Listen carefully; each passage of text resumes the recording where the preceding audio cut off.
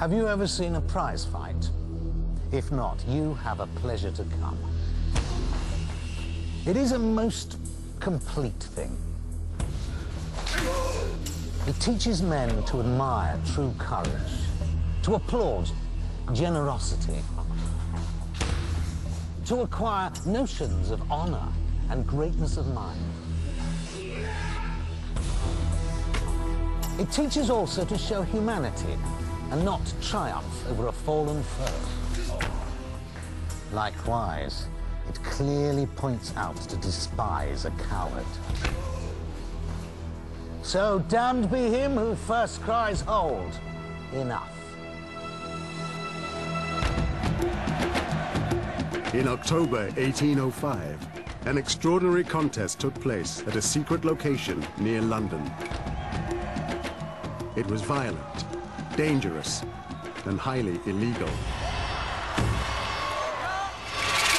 For the first time, a black man had entered an arena that England regarded as hers and hers alone, the bare knuckle prize ring. He was born an American slave, but he was to become an English hero. And the climax of his career was to be the greatest sporting event of the century. They called him the Black Terror. And this is his true story.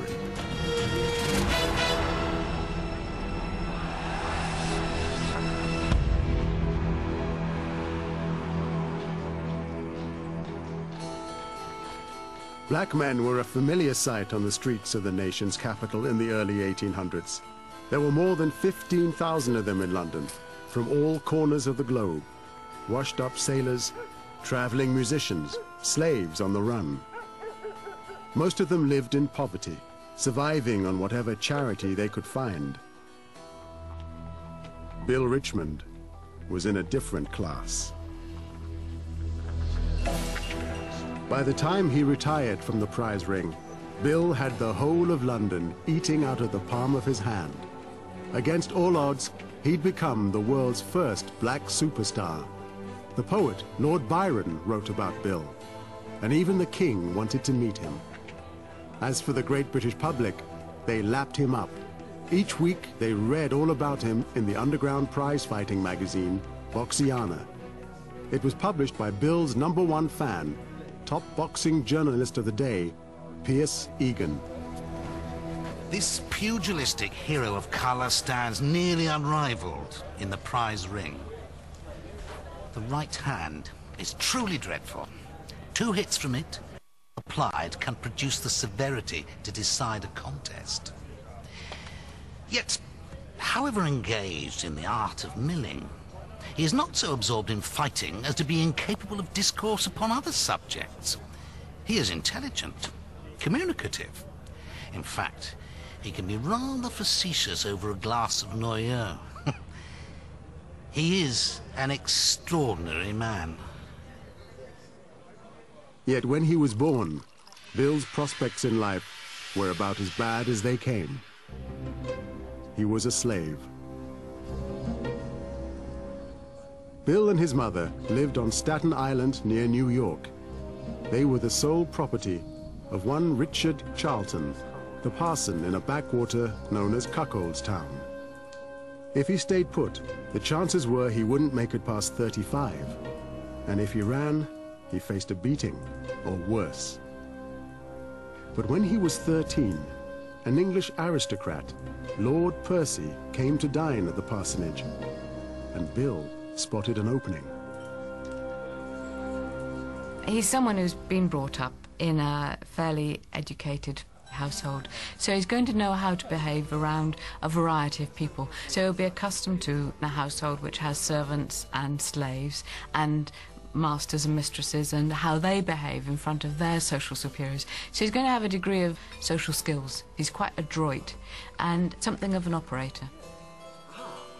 For the English nobility of the day, a black servant was a must-have fashion accessory. Lord Percy took an instant shine to the bright young slave boy. Bill is a young man who's got a bit of get up and go. What you see with him is someone who can take his chances. This is it for me, this is my big moment. God save the king.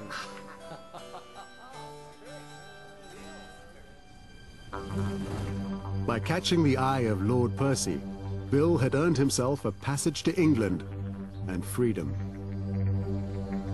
His new life, not a slave, but a servant at the luxurious Percy family pile, Alnwick Castle in Northumberland. Thousands of English people would have been dying to get a job like that, because to get a job like that meant that you were afforded the protection of this great man. You know, you took on some of his status. You know, your status depended on his greatness. You weren't a servant to some second-rate cheap merchant in London, you know. You had access to all the aesthetic artifacts. You could steal a bit of the sherry. You could look around at the master's books. You could admire the paintings. You know, you lived in a very genteel and ornate ambience. And some of these black people took advantage of this learned and cultured environment. Bill needed no encouragement. He taught himself to read. The general even sent him to school. And when he turned 17, Percy set Bill up as an apprentice cabinet maker in the city of York. An ambitious young black man like Bill couldn't have picked a better time to be striking out on his own. 1780 is probably the best time to have been alive in Britain as a black person, because you have a major abolition movement starting, the Society for the Abolition of the Slave Trade. Hundreds of thousands of people from all social classes went to the streets to protest on behalf of black people. I mean, it's a massive social movement that, that meant that there was a great deal of sympathy in this country for the ideas of justice and decency and fairness and freedom. Bill used that freedom to establish himself as a craftsman.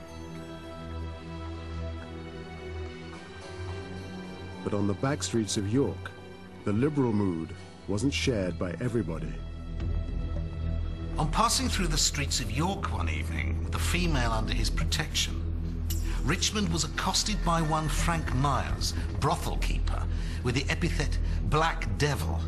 Myers insulted the young woman for being in the company of a man of colour. Bill, with a most becoming spirit of indignation, soon taught him that it was wrong, and beneath the character of an Englishman, to abuse an individual on account of his country or his colour. Myers, very properly, received a complete milling.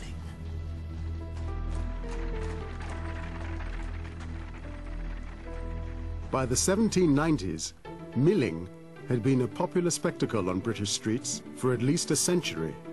If there's one thing that struck Europeans about the English in the 18th century, it was they saw them as being primitive and brutal, a kind of people on the edge of Europe who enjoyed beer, beef and boxing.